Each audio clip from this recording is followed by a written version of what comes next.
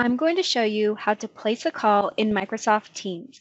In Teams, you can place a call from a chat, from the command bar, from the calling tab, and basically anywhere you interact with the person you want to call. The most straightforward way to place a call is using the Calls tab.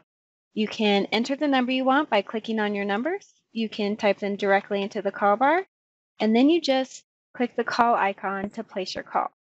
You can also call a contact by navigating to your contact list and selecting the phone icon next to your desired contact. If you don't see the person you want to call here, you can click the Add Contact button and search for them using their name or email address.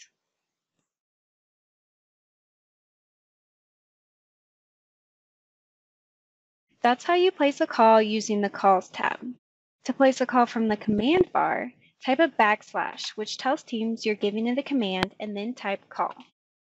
Hit enter to input the command, and you'll be prompted to type the name or email of the person you'd like to call. Note that as soon as you click on the person you want, the call will go through. I'm going to use this method to call Alex.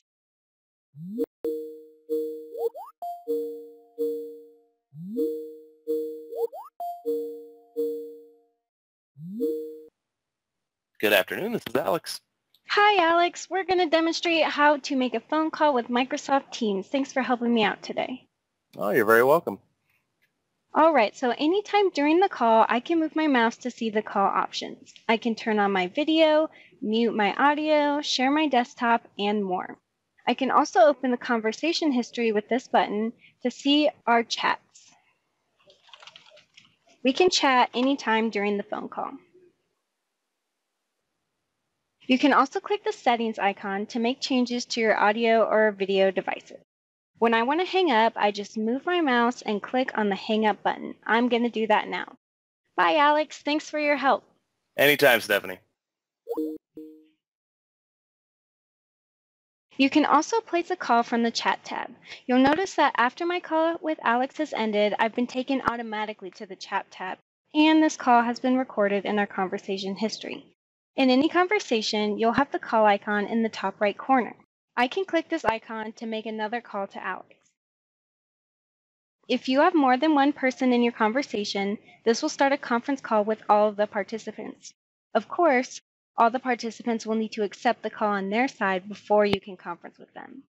Lastly, you can place a call anywhere you interact with your contacts by using their contact card. This is one of the ways Microsoft aims to make communication easier than ever. I'm going to open my Teams tab. Anywhere I see a contact's picture and presence, I can hover over them to see their contact card. To place a call, all I have to do is click the audio call icon. I can use their contact card to start any type of conversation, an audio call, a video call, an email, or a chat. Those are the nearly limitless ways you can place a phone call in Microsoft Teams.